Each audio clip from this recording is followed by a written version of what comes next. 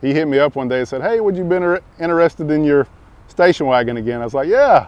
He said, "Well, it's got a rod hanging out of the oil pan." I said, "That's okay." I work at Holley Performance Products. I am an exhaust design technician. Me and the car have a pretty good history. Well, I found this car at a fellow mechanic shop. He had it sitting out back, planned on making it a drag car. Picked it up for a little bit of nothing. Put a small block in it, drove it for a while. Come on some hard times, needed to sell it. Set uptown for 2 or 3 weeks, no interest, no offers. And at that time I had white walls and hubcaps on it. My brother drove it to his side job at the drag strip in a little town we lived in Georgia, Edenton, Georgia. And everybody heard it and had a guy interested in it, but he just wanted the drivetrain. So I sold the drivetrain and got the car back for what I wanted for it.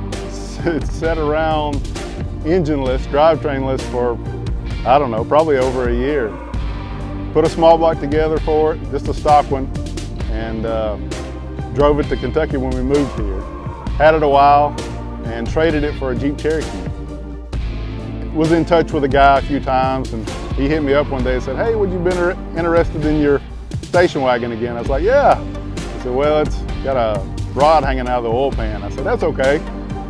I've got a little car I can trade you." So traded in the car, pulled the engine out, debated whether to build another small block, and I had this 5.3 sitting on the floor. I decided to go ahead and do the LS swap and bite the bullet.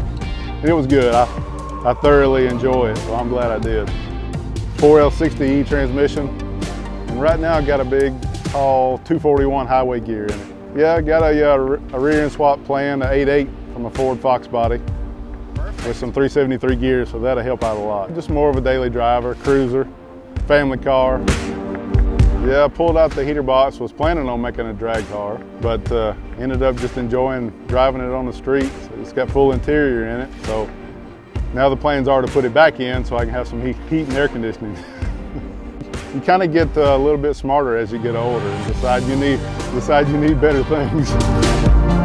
I've got the single plane EFI intake manifold, just a throttle body, so it's got multi-port EFI on it.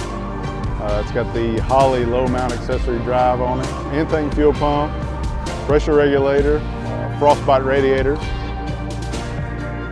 I've got the 7-inch Holley digital dash. Got a lot of different variety of menus and screens you can use on it.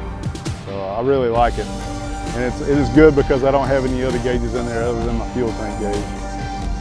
Yeah, the 3-inch exhaust, which is another one of our products, a Hooker Blackheart exhaust on it. Kind of gives it away a little bit. Future plans, maybe get a camshaft with some sound to it, but right now just stock internals. Everybody asks me if I'm going to paint it, and I say, no, I don't have any plans to. Yeah, I'm not worried about dinging it up or scratching it if I go somewhere.